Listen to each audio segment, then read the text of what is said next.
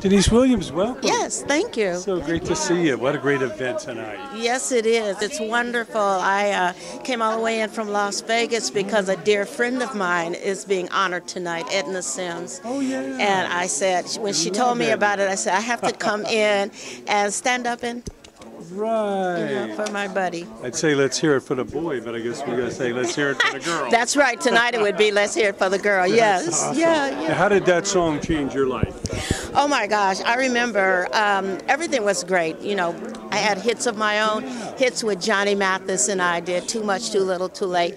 But, you know, everything was kind of calm. People were nice and friendly, and I could still go with my kids and stuff. Let's Hear It for the Boy came out. And I remember my mom and I were in my car, and we passed by a high school that had just let out. And they had seen the video on MTV of Let's Hear It for the Boy. And we were swarmed.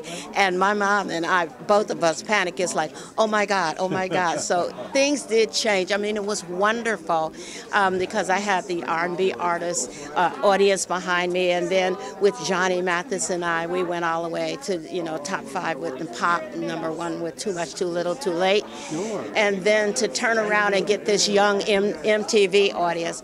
It's been an incredible journey for me with the music. Incredible. MTV just kind of put music, visuals in everybody's living room. It did. It did. Everybody could go from not knowing them to recognizing their face the next day. That's right. It changed the industry a lot, and it was wonderful to be a part of that, you know. So it did change a lot. Yeah. When you came up, who were your greatest heroes, your musical inspirations to guide you on this path? Well, the people that I listened to were actually my mom's heroes. And I used to sneak into my mom's bedroom when she wasn't there. She had a record player in her record collection. I learned standards by listening to Jackie Gleason Orchestra. He did a lot of oohs and ahs with the standards. I sang along with his orchestra. I loved Ella Fitzgerald. I wanted to be like Nancy Wilson. You know, when I grew up, I loved Lena Horne. One of my favorites all time was Doris Day. Anything Doris Day sang, Secret Love, any of that I loved. Ed Townsend, just a whole plethora of different people. The Supremes growing up, you know, definitely all of the Motown stuff. Watching Stevie Wonder on television when I was 10 years old, and then ending up working for him for 3.5 years as a background singer. So I kind of think of myself as a combination of a lot of people, a lot of folks, yeah. Now, working around Stevie, obviously, you know, he's a visionary without vision. I mean, what did you learn the most about that spirit that he has? I think the biggest thing that I got from Stevie is poetry plus song plus music equals song. And because I was writing poetry in school, but I wasn't connecting it to music. When I got around Stevie, I figured out, or I found out, that I was a songwriter. It was the poetry plus the music that equals song. And it was incredible. And also, he taught us to be fast on our feet, because Stevie would have a set, and then he'd get on stage and get creative and get to writing, and the band, the musicians, and the singers, we'd have to be on stage and ooh and ah like we knew what we were doing, and a lot of times we didn't have any idea.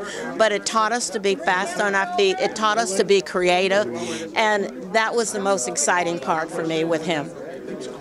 Now, I feel a resurgence of soul music coming. Yes. You know, music has gotten so computerized and all. There's a real yearning for the real voice coming back. Yes. Why is it so important to keep soul music alive in our world?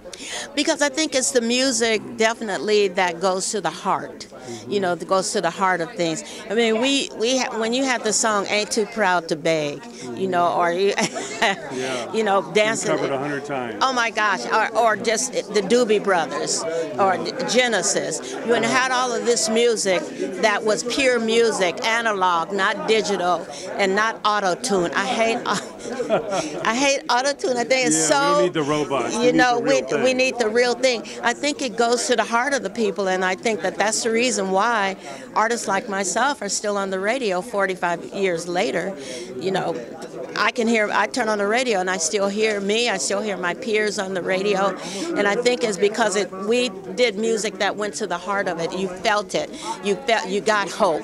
You knew that love was all right. You know, it was good. So I think that that's the reason why it has lasted and will continue to last. And it's timeless. You hear this It's song, timeless. it brings you right back. It's timeless. My very first single is still on the radio, and it's amazing to me because I never ever thought it would do what it's done. But I'm appreciative. I love it. Still having a constant touring schedule.